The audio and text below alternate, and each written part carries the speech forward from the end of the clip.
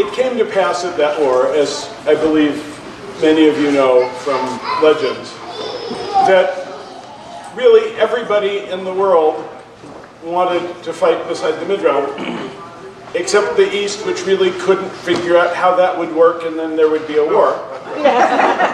And Trimaris, who figured that somebody ought to side with the East, because otherwise it was just sort of skunky soup and not a good thing. So they said, yeah, so some will do it. And so it was the East and the two Chucks and Trimaris versus, well, a lot of people.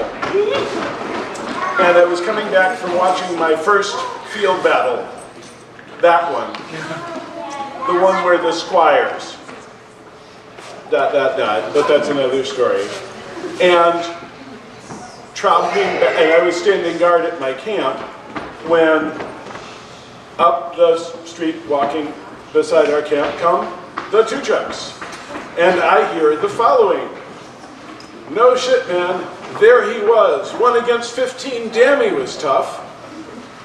And they were referring to Thorbjorn, who, he was older then, and he would get somewhat short of breath, but in that particular battle, he was told to go out in front of the horde and stop the Chucks for long enough for the great windshield wiper of everybody to sort of clear the field.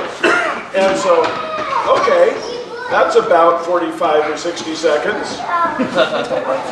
6'4", mace, shield, smile. Tent peg. The last guy got it. 1 against 15, damn he was tough. He lost. But the odds were 1 to 1 when he finally went down, and the other guy got clotheslined by the Callantyr left cross.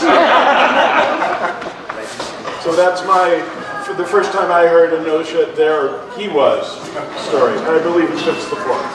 No shit.